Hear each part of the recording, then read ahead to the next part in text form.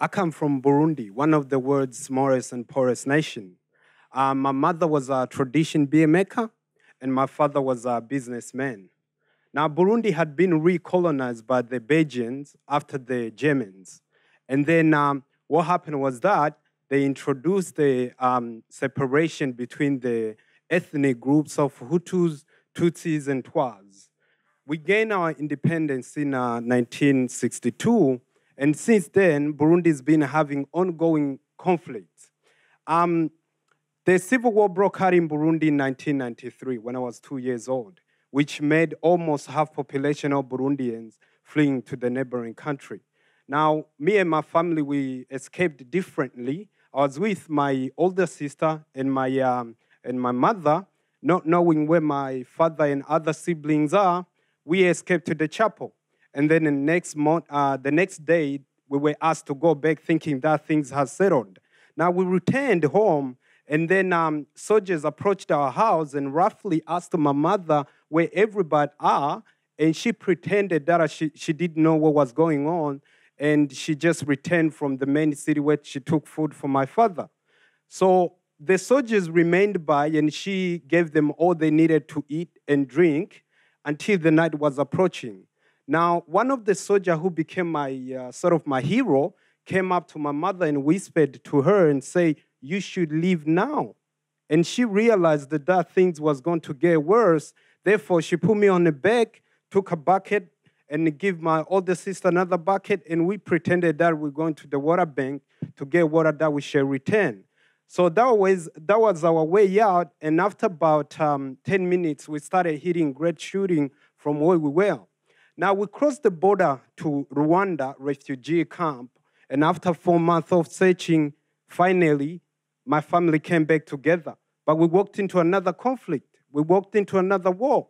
One of the world's greatest human killing ever captured in history, the Rwandan massacre, which made us again flee again from Rwanda refugee camp to Burundi, where there was a civil war.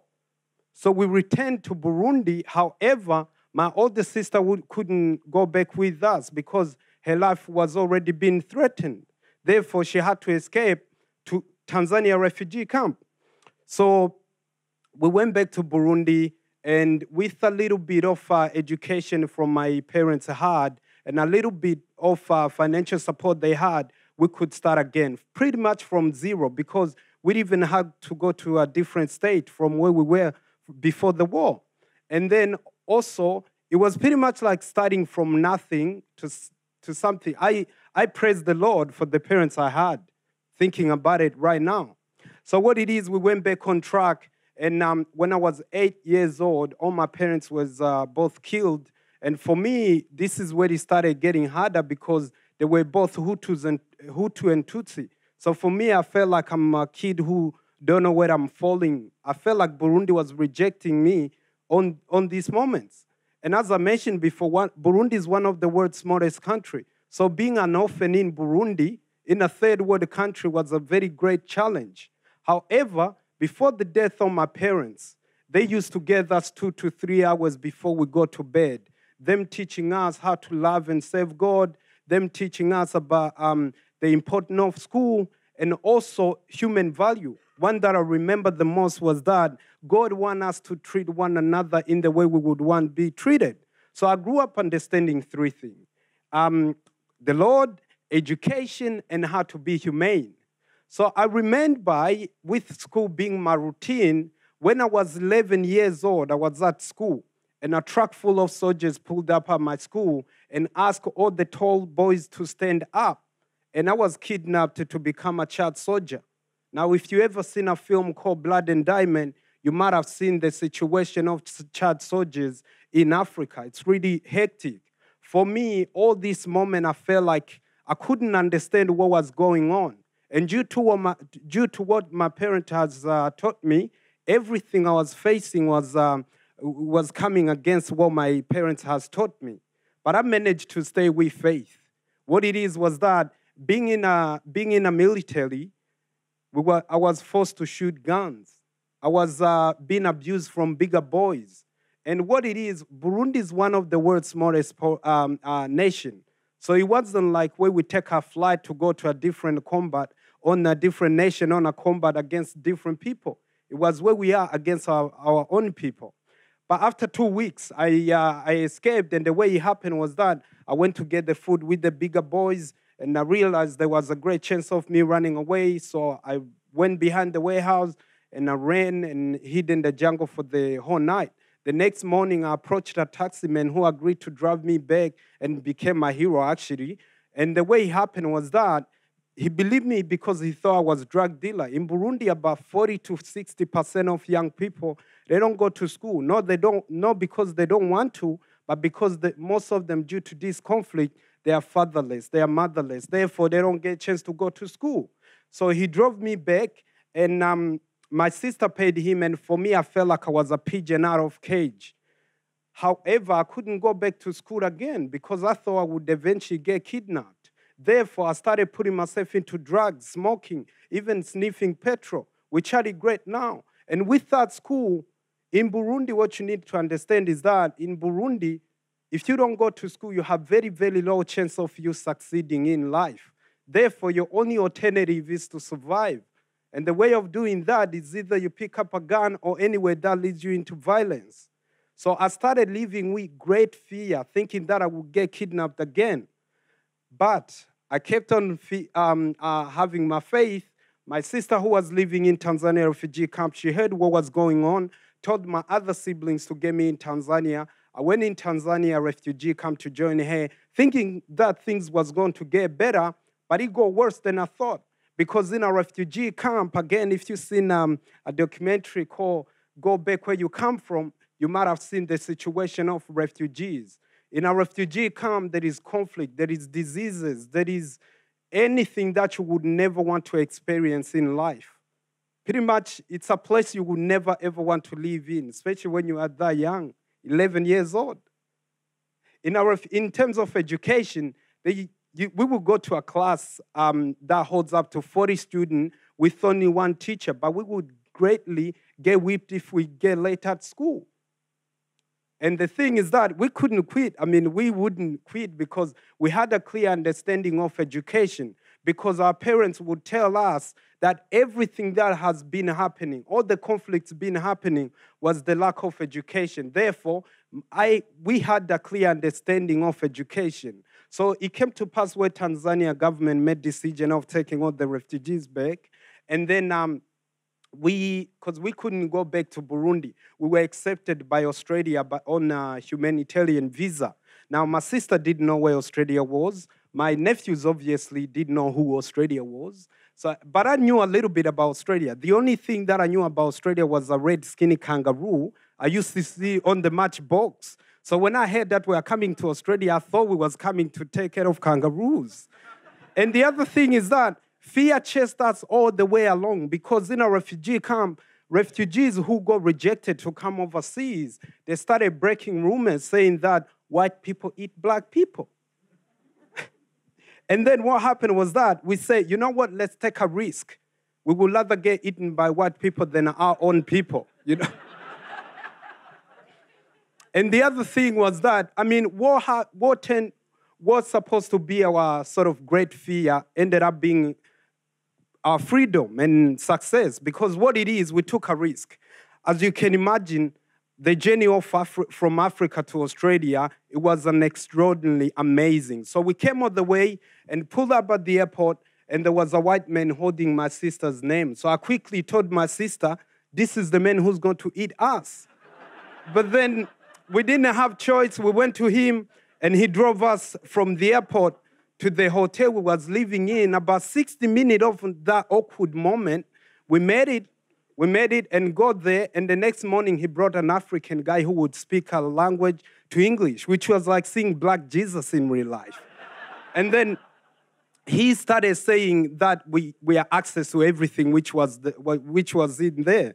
And because in Burundi and in a refugee camp, we used to eat meats only on Christmas Day. So there was a big fridge. And I quickly asked him, when can you come and refill this fridge if we finish it? And he said, give me a call in about 1 week or 2 weeks, we'll come and do it. But 3 hours after, it was clean. That's how hungry we was. And it was crazy because we was eating frozen pies and all that. I mean, it was that moment of, third world country meeting first world country. For us, was more like swimming in a chocolate river.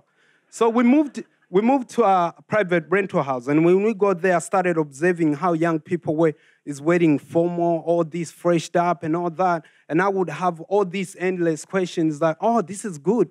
Young people can go to work and make a little bit of money. And somebody heard me and said, no, they're only going to school. So if there was anything that I ever wished was to go to school and wear a tie, because where I come from, only upper class get to wear a tie. So for me, that was my dream. So I started school doing English as a second language for about 4 months.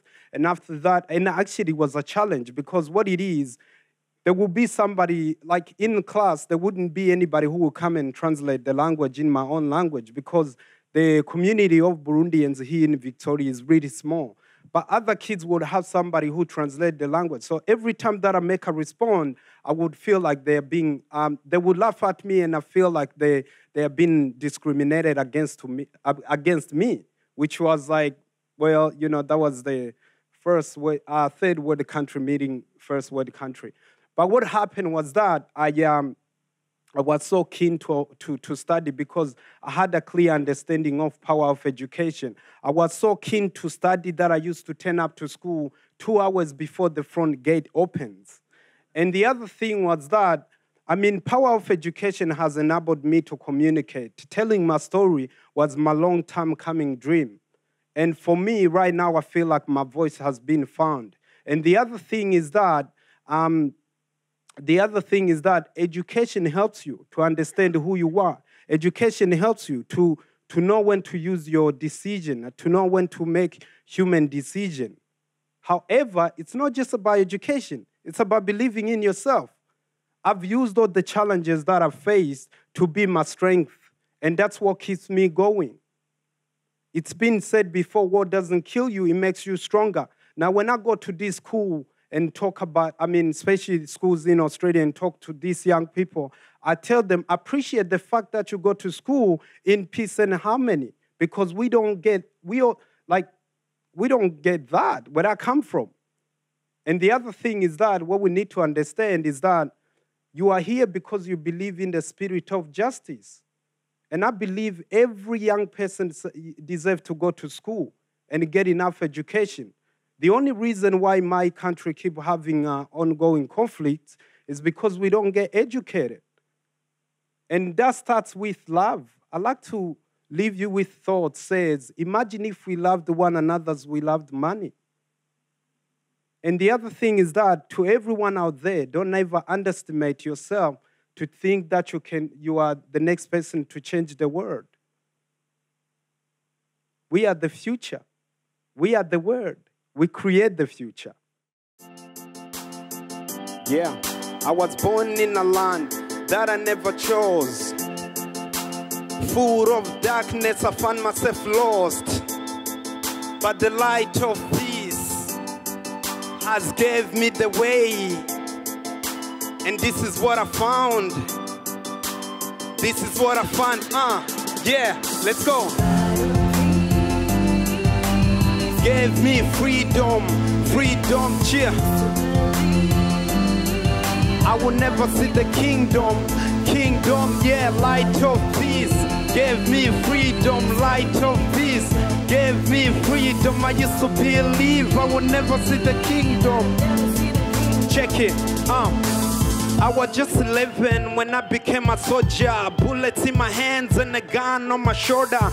Being a schoolboy but being made to kill. I didn't like my life but I just had to deal. Blood on my shoes and I'm fighting all day. Ducking all the bullets, the devil had his way. Every morning my tears made my pillow get damp. But I had no choice, it was war or camp. I believed in myself, I hoped and I prayed. Wish to see a light, hoping for a better day. But I'm laughing big time and my life is a wonder. Cause I found freedom in a land down under. Cause I found paradise in a land down under. Gave me freedom, come on, yeah. I will never see the kingdom, kingdom, Give me freedom, freedom, yeah. I will never see the kingdom. Check this one. Light of peace gave me freedom. I used to believe I would never see the king, but now I make a change and I never stop praying.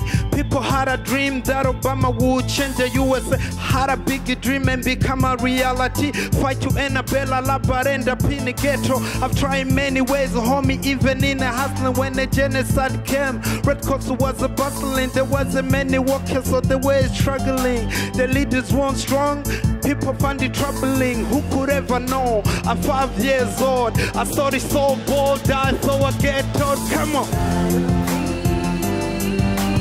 Give me freedom, freedom, yeah. I will never see the kingdom, kingdom, come on. Give me freedom, freedom. I used to believe I would, break it down right here, It's all we want, it's all we need, no time. Freedom. I want everybody to put their 2 fingers up like this. If you believe in the peace, if you believe in the spirit of justice, freedom right here. Wave it like this, like this. Light of peace. Give me freedom, freedom. Yeah, I used to believe, I would never see the kingdom, kingdom. Yeah, light of peace.